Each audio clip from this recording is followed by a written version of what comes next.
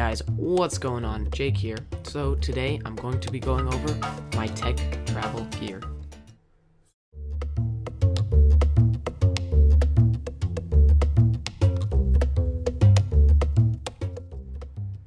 So first off, I'm going to be going over my Microsoft Bluetooth Notebook Mouse 5000. This is a small Bluetooth mouse and I find it really nice.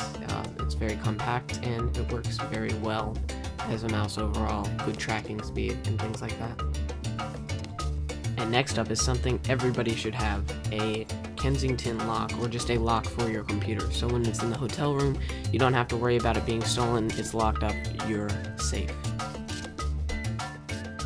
Next up is just a really cheap pair of headphones. I brought these because they had a long cord, they have okay sound quality, and I didn't really care if they got stolen or I lost them or whatever. So that's kind of the reason I brought these along with me. Here we have the iOmega Triple Interface 500GB Mac hard drive. Now I brought this pretty much because I wanted to make sure I could still have speedy backups on the go. This item is the C2 Summit Expandable Backpack. And basically, it can do exactly what the name says. It can expand into, bam, a huge backpack. Now my MacBook Pro is even in there right now, and it is just a wonderful bag. And it can pretty much carry a lot of stuff.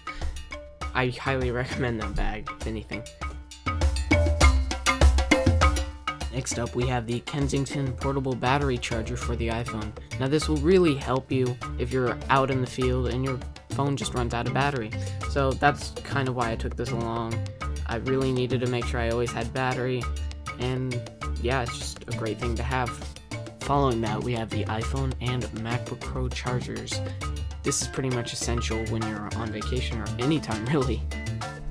Here we have SD cards to put in my Pentax KX DSLR, which I actually took a lot of photos with.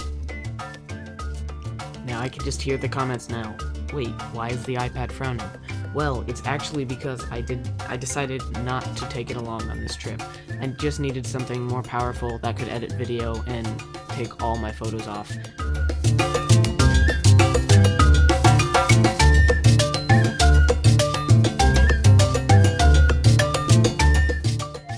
Thank you guys so much for watching this video. I appreciate it so much. If you could, don't forget to follow me on Twitter to get the latest updates. Also, you can now follow me on Google+, iGeniusHD at gmail.com. So don't forget to subscribe, comment, rate. Thanks for watching.